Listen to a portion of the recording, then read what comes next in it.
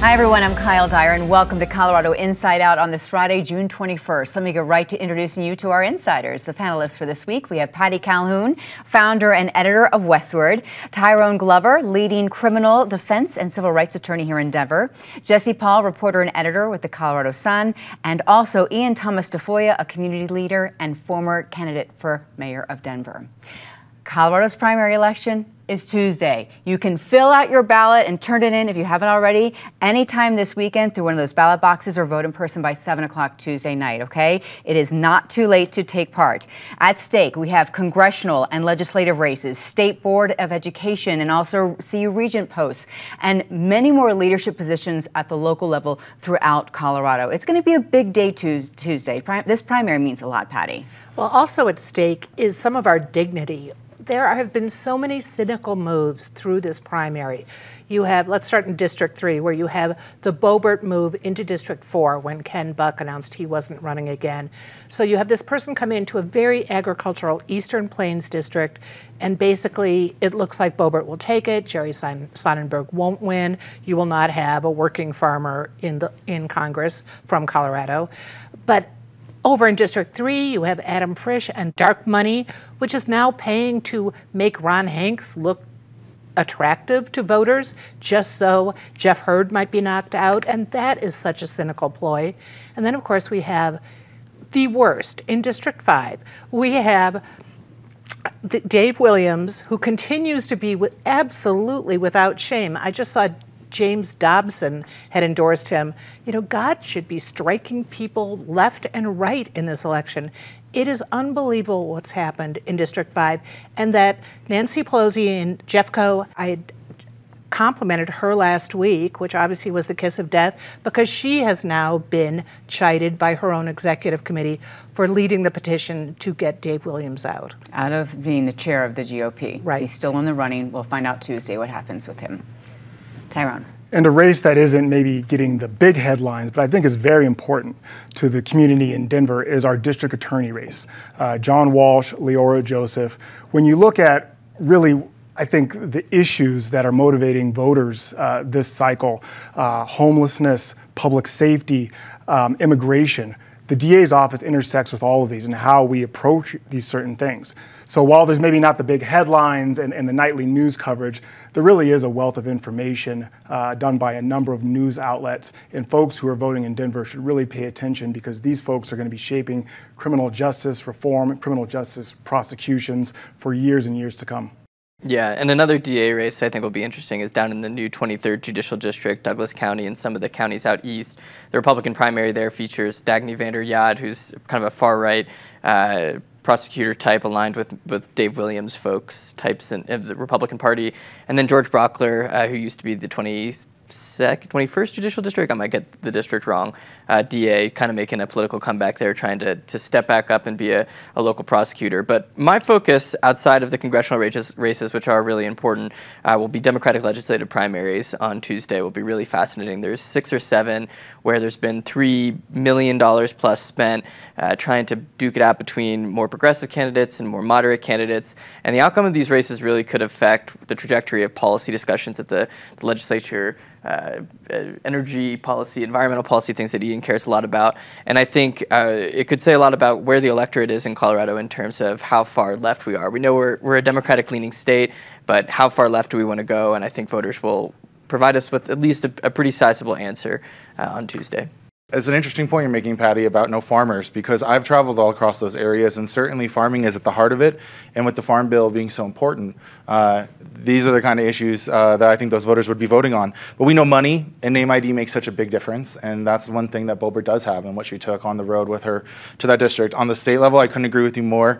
What's at stake is a more moderate or more liberal Senate, which could mean a lot for facing off with Governor Polis in the last few years and whether he's willing to veto in his last couple years. I'll say everything is local. There's so many issues that because we don't have enough money going into local media that don't get covered. There are people on commissions and local electeds who play such a critical role in making decisions when you're not paying attention and no one's trying to tell you what's happening. And so it's important that people vote. I've had this conversation with at least Paul Lopez here in Denver, but we need to put up more regalia banners. We need to have more public understanding about voting. We light up our city for the Nuggets or the Broncos, but not for voting.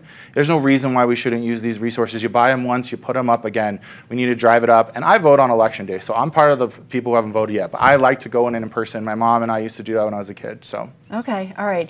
Jesse, you wrote this week how Joe Neguse got involved. Last week you talked about how Governor Polis got involved in one of the state races, making an endorsement, and Joe Neguse did as well this week. Yeah, so House District 6 in Denver, folks have been following it. It's Representative Elizabeth Epps is facing a challenge from Denver Attorney Sean Camacho. Epps is more on the left side and Camacho is more on the moderate side. And yeah, Representative Neguse jumped in the fray of a Democratic primary to endorse Camacho.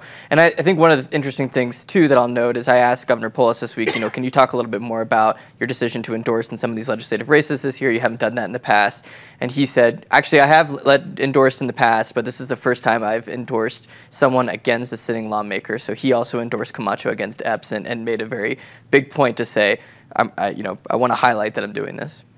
This weekend also brings the 50th anniversary of Pride Fest in Denver, and the celebrations come amidst a lot of news this week, Tyrone, especially in the courts regarding to the LGBTQ plus community.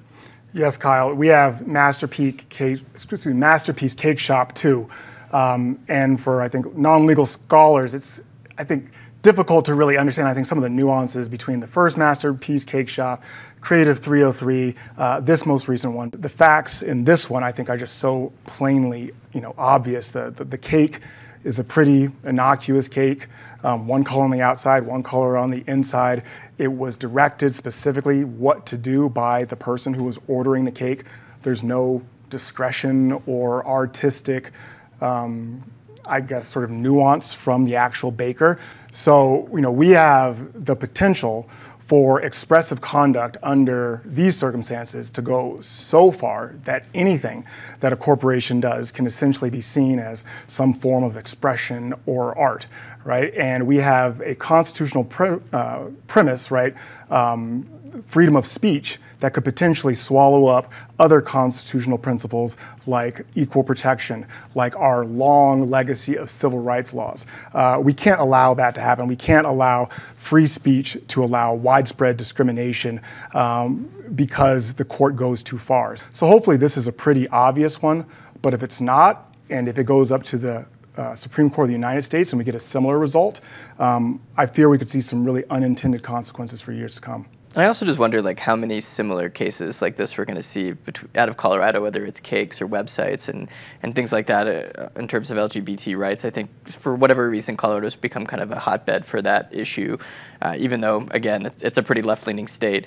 The other big court news in the LGBT community is, the Club Q shooter pleaded guilty in federal court this week. I think that how fast that case moved is really remarkable, both on the state and federal levels, to have a resolution within 2 years on both sides of that, criminal coin, I think is really interesting. But I also hope it doesn't fall out of, people's thoughts and prayers and thinking and remembering kind of what happened there as someone who covered that shooting. And also it's important to remember that a lot of these cases don't, have resolutions quickly. The Planned Parenthood shooting was something that I covered as a young journalist back in 2015, and that case is still pending both on the state and federal level. So not everything moves as quickly as this case did, so I think that should be celebrated, but also recognized in terms of what it means for the survivors and the victims' families. Mm-hmm, mm-hmm. And I would just note to that end, a number of these cases that would drag on for years and years and years and re-traumatize victims were ones when we still had the death penalty here in Colorado.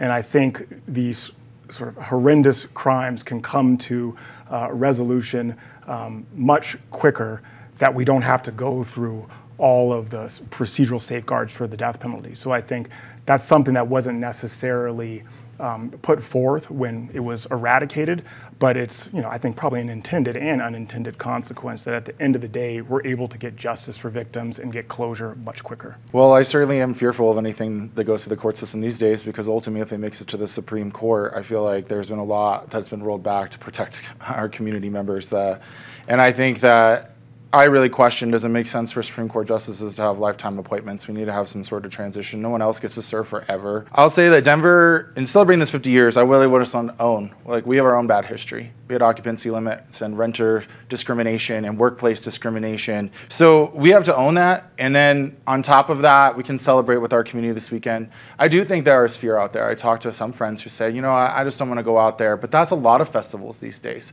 because we haven't got a hold of our gun control problem, and it can happen to people almost in any place. And I totally recognize that. As I was preparing for this, I was thinking actually about when I marched in the parade. I welcomed people to march in the parade with my mom. My mom worked for Mikasa Resource Center, and we marched in the parade as a kid.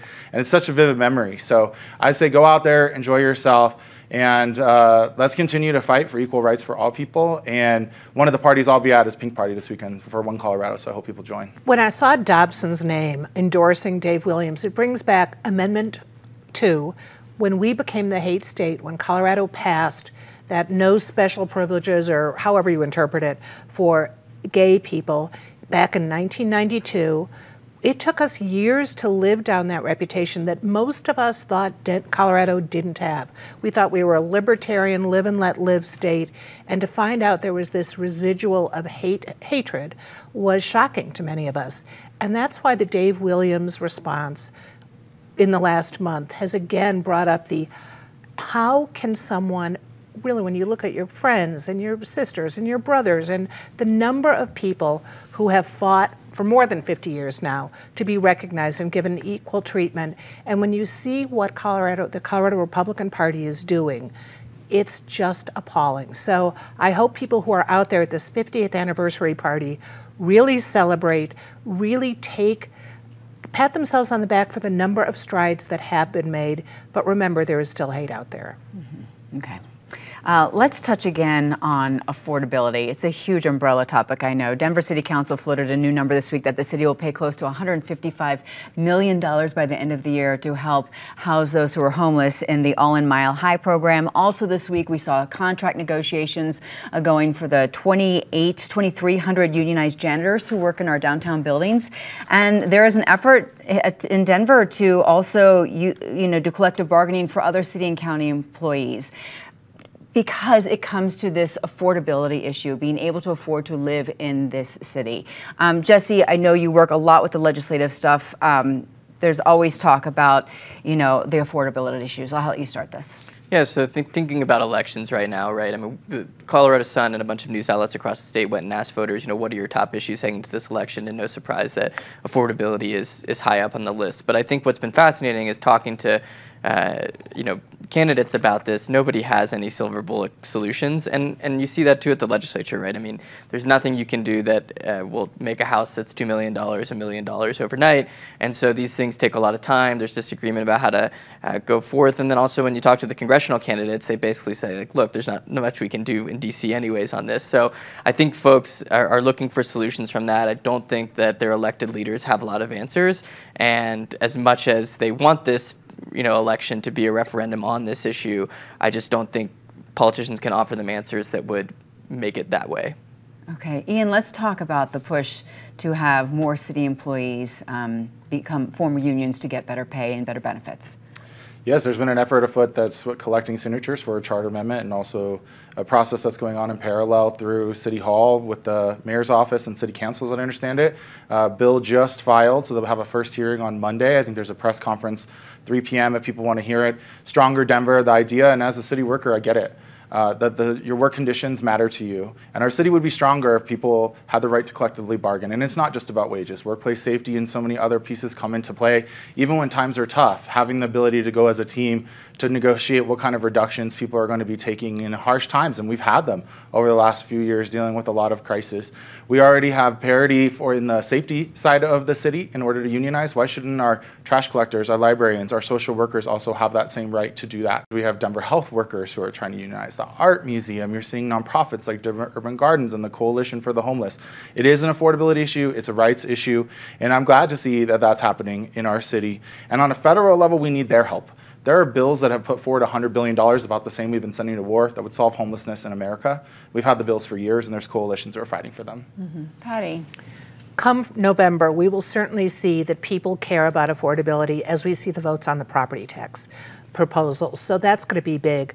But I also think Denverites in particular are looking, it's not just, they're wondering what they're getting for their city, from their city, which might affect the collective bargaining push too. They're paying for trash, but they don't have their composting bins. There was the sidewalk threat, but it's not coming through. They're paying huge property taxes now. They're seeing that 911 calls aren't answered as fast and 311 calls aren't answered as fast. So I think and they're peeved that we're paying maybe 155 million, maybe a different amount, because it's also very vague coming out of the city. So I think we're going to see people being a lot more discontent as they add up the bills they're paying this year and head to the ballot box or the mailbox in November. It baffles me with as large of a city worker footprint that we have that we don't have a union. And so I'm very much in support of those efforts. My partner works for the city. And I don't think that we should allow, folks' dissatisfaction with the allocation of resources to allow city workers to deliver services to the community to be sort of weaponized against efforts to collectively bargain, to unionize, to come together. I think that we can have both, and at the end of the day, a unionized workforce can also hold feet to the fire for those in power to make sure that resources are allocated appropriately to deliver services to folks who live in their communities. Yeah, okay.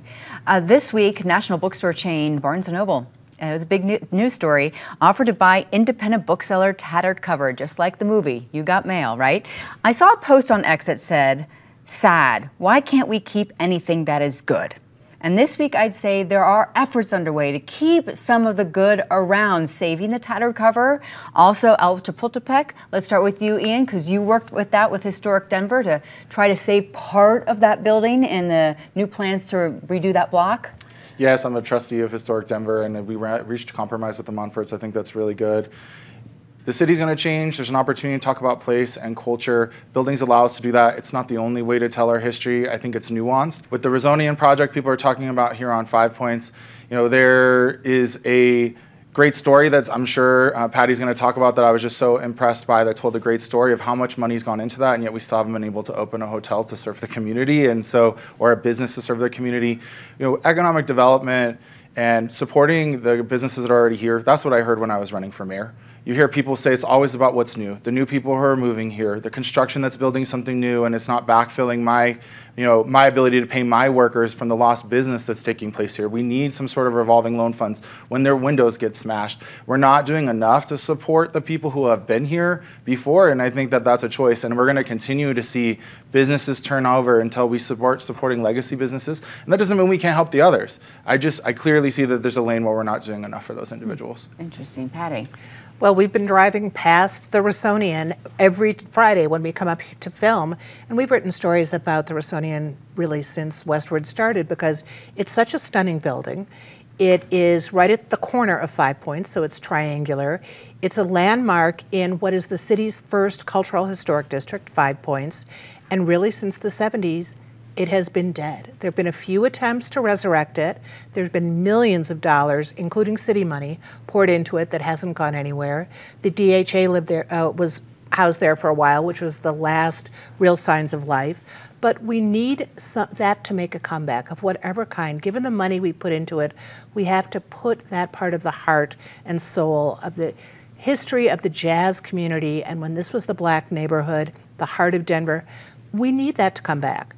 Tattered Cover is another thing that is a hallmark of the community.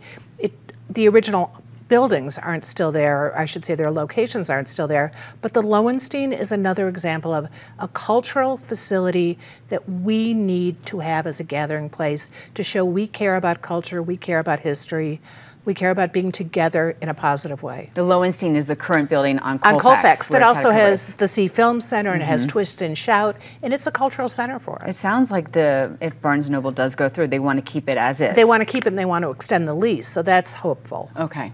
Tyrone. And I agree with Patty. It's hopeful. It's a shame that these legacy businesses could not survive on just community support. and that we do have these corporations, corporate partners coming in to essentially bail them out. But you referenced You've Got Mail earlier. What I'll remind you about that movie is, Fox Books came in and they opened up, and then Meg Ryan's around the corner was no more, and that was sort of the narrative I remember in past decades, where the big corporate conglomerate would come in and all of the small local businesses would go out of business. So it's, I guess, somewhat hopeful and maybe a leading indicator of things to come, that they're listening to the community, and when they come in, they're leaving things like the tattered cover as is. They're, instead of doing something completely different with the Rosonian, they're trying to fix it up to make it actually open, and they're building kind of on top and around El Chapultepec, but they're keeping parts of it intact. So in a couple of decades, maybe we will have a situation where these businesses have the resources to stay open on their own. But I feel like this is better than what we saw in past decades. Okay, Jesse.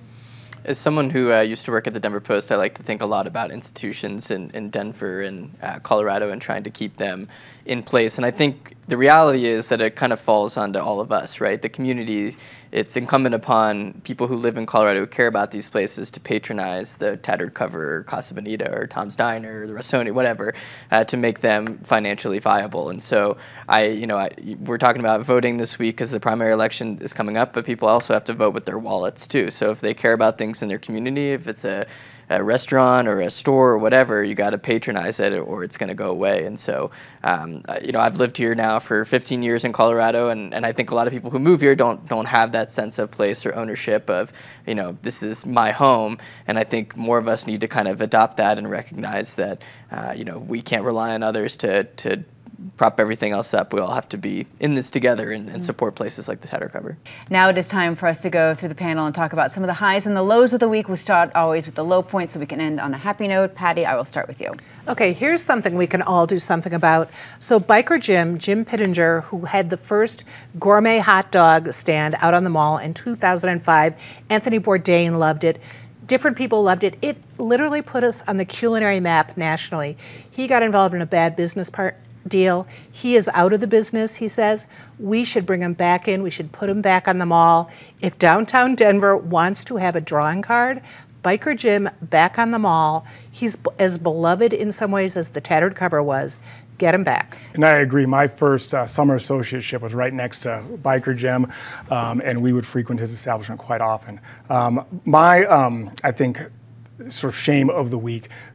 Last week, actually, the internal affairs report came out about Missy Woods, the DNA analyst who had, we'll call them improprieties with her analytics and reports for over 20 years. And there's a potential that this has affected hundreds of criminal cases, ones where people are doing, very significant, sometimes life sentences.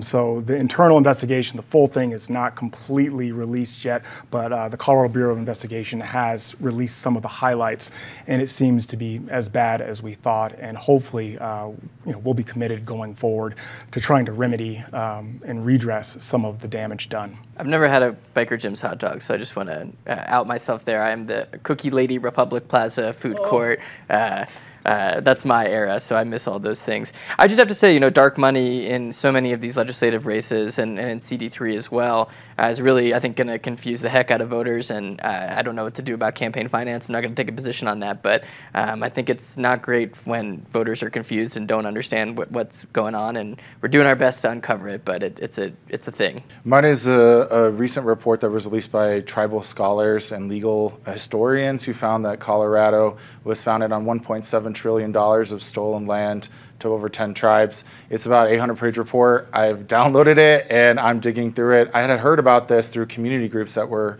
working on it locally, local nonprofits serving Native Americans. And so to hear that this report come out, I don't know what the outcomes are going to be, but you're continuing to see this. We saw this in the Columbia River Basin as well, where the U.S. government and the Department of Interior admitted that what they've done to the Columbia River has caused irreparable harm to tribal nations. Thanks for bringing that up. Patty. A really great and aged institution, the Highline Canal. What the Highline Canal Conservancy has been doing has been incredible to bring back this 71-mile gem really through Metro Denver. And yesterday, Denver Water announced that they are going to move most of its possession of the Highline Canal to Arapahoe County, which will help bring this all together. It's really a wonderful thing. If you haven't been on it, you should enjoy it. Absolutely.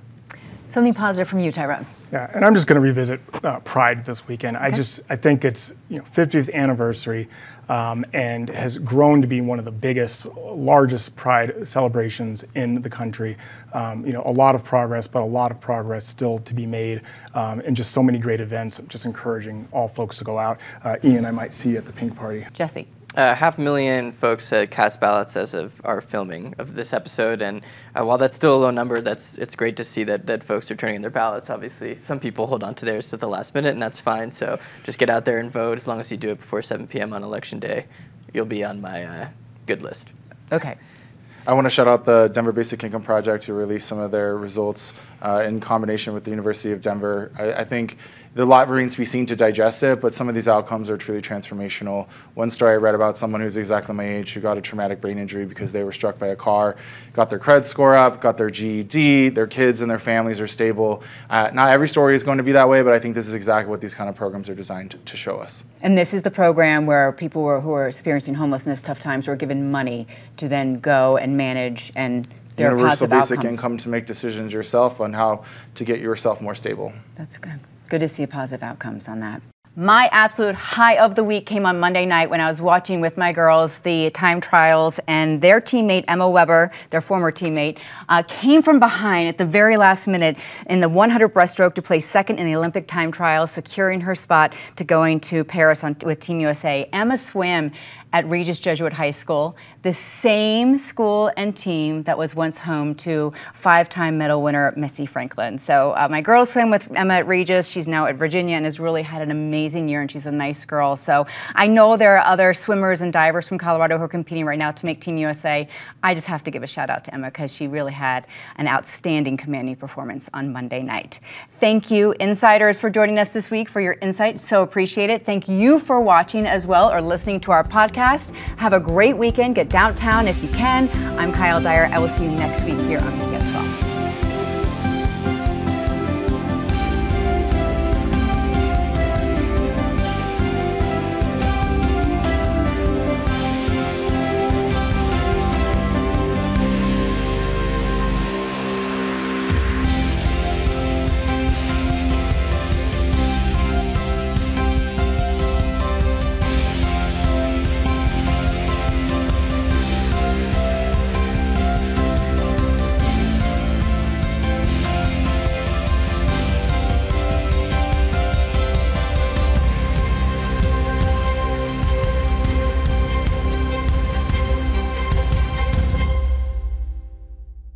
PBS 12 believes in the power of original, local programming. Help us bring more shows, like the one you just watched, by donating at pbs12.org/program support today.